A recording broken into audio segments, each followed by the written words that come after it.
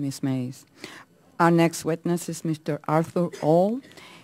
He is an attorney and founding partner of All, Fitzsimons and Jewett law firm in San Antonio, Texas. The law firm focuses on real estate, business, and energy law matters.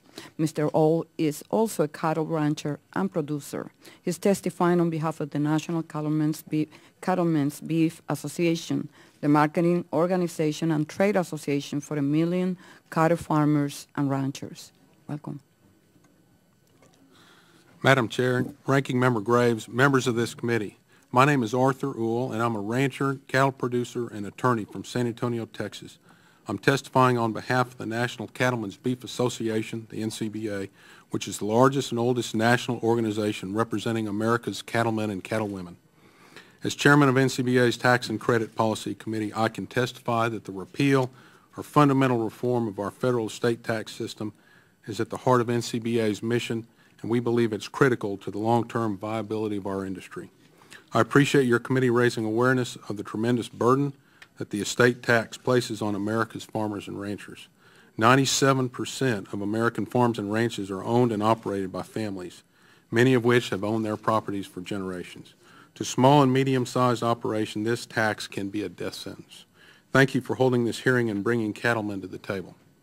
Tax policy is a key factor impacting American cattle producers, particularly in today's difficult business climate.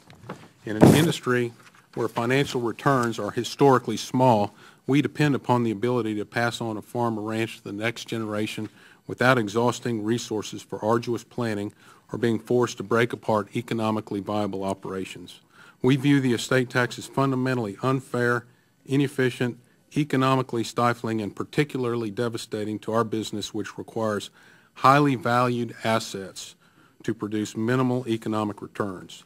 Cattle producers understand and appreciate the role of taxes in maintaining and improving our nation, but they also believe the most effective tax code is a fair one.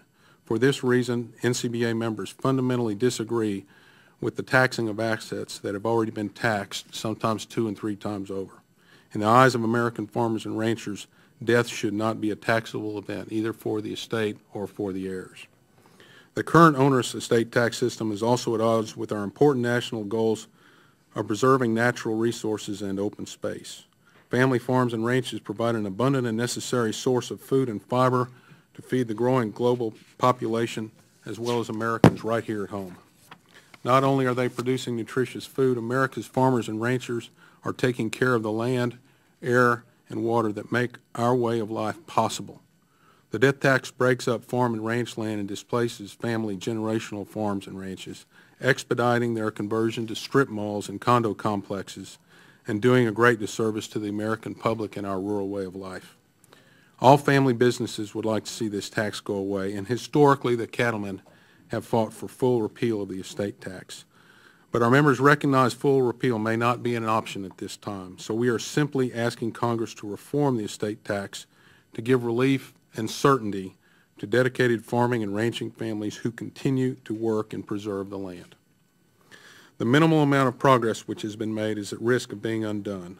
Currently, the estate tax rate is set at 45% for estate assets exceeding $3.5 million in value, or $7 million per couple.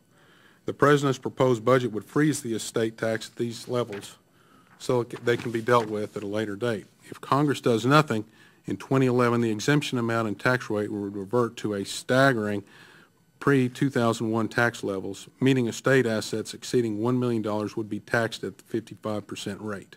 When you factor in land and equipment, not to mention rising property values, it's clear that most farms and ranches would easily exceed the $1 million threshold.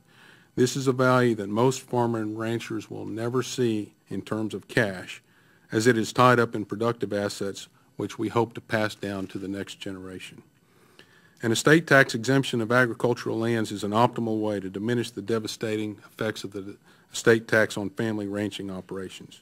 Farm and ranch land market values continue to increase based on many things, including their proximity to urban sprawl. In most cases, this inflated market value is the basis for assessing the death tax, resulting in the need to liquidate productive agricultural assets in order to keep what we can. Indexing for inflation is absolutely critical in countering escalating land values, and stepped-up basis provisions are imperative when those assets have been levied with the tax. NCBA has supported recent legislative proposals to increase the exemption levels and decrease the rate of taxation. For these reasons, it is our recommendation that Congress act swiftly to bring further reform to the death tax.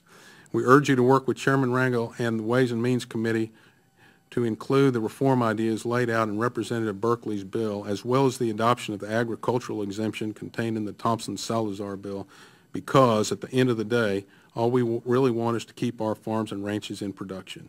We need farms and ranches to stay whole and be passed down from generation to generation in order to take care of the land, feed our country, feed the world, and maintain our way of life. NCBA appreciates the House Small Business Committee holding this hearing, and U.S. cattle producers need your leadership and look forward to continuing dialogue on this important issue. Thank you, Mr. Roll. The chair recognizes Ms. Fallon for the purpose of introducing